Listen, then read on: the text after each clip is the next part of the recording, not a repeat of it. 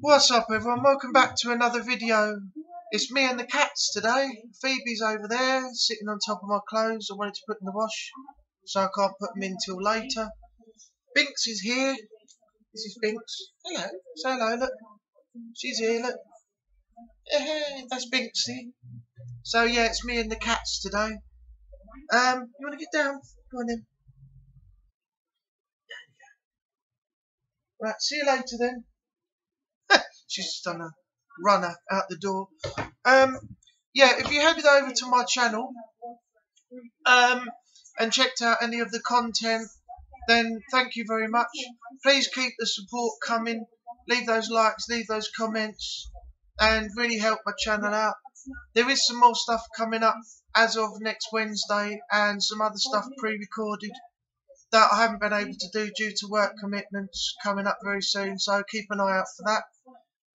Also, talking of videos, if you checked out the official discontinuation video for the Xbox One that I've got on my channel here, this video today follows virtually the same lines, but it's in regards to the Kinect cameras. Now, the cameras came out in 2010, 7 years ago, and lasted up till today. Not today, but I mean lasted the years up to today.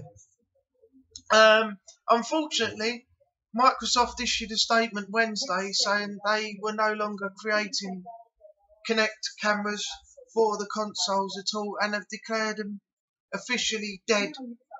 So if you haven't got one and you didn't buy one in a bundle due to the high price included with the console when it came out, around about £500, or you didn't buy one separately at £130 when it first came out, you'll now find that an Xbox 360 Kinect was roughly about £30 plus, and an Xbox One Kinect is around about £50 to buy now. So that's a slight change from the high prices that they were when they first released. So grab one if you want one. If you don't, doesn't matter. Once they're gone, they're gone. But if you did have a headset with your console, which came with it in the box, then you can use the headset to navigate like you do talking to the Kinect. Just speak through the speaker part, and the Xbox will do everything for you, as the Kinect would if you spoke to it as well. Another piece of information I'll just leave you with is the fact that the iPhone X is due out next week, and apparently, though Microsoft had discontinued the cameras, apparently the technology from the Kinect will be put into the iPhone X, and what they're using are the algorithms from the Kinect in the iPhone X for the facial recognition project. So the Kinect will live in some sort of way apparently through the new iPhone X. While we're on the subject of X's, just a quick bit of information. With the release of the Xbox One X in November the 7th, first of all, Microsoft, with the discontinuation of the cameras, may be looking towards the actual futuristic implementation of holograms, and further on with other styles of futuristic things. That means possibly why we haven't got the Kinects anymore, because they're looking to have a console without the cameras, but do the same thing but in a different way. So if we do hear about that, that'll either be in a short blog online, on a broadcast on Mixer, or at a E3 promotional video or something. So that's probably the reason why they're discontinuing them. The other thing is, with the Xbox One X, don't worry about running out and getting new pads and new stuff for it.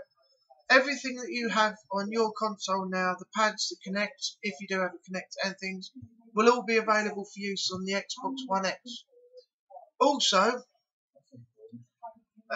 finally, is the fact that any games that you've got, there are no exclusives for the Xbox One X.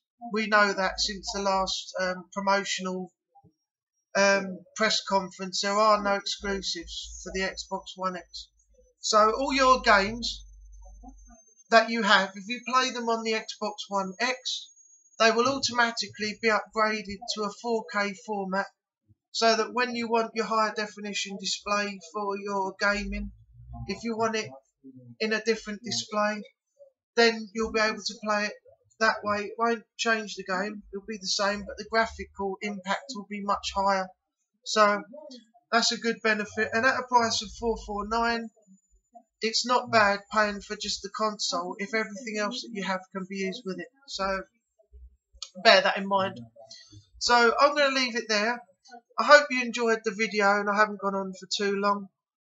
I'm going to say thanks for watching. I'm going to say have a lovely day or evening wherever you are. Look after yourselves, and I will see you on the next video. And keep an eye out for the upcoming content, new content, next Wednesday onwards. And please keep supporting this channel and help make it work. Thanks again, and I'll see you soon. Bye for now.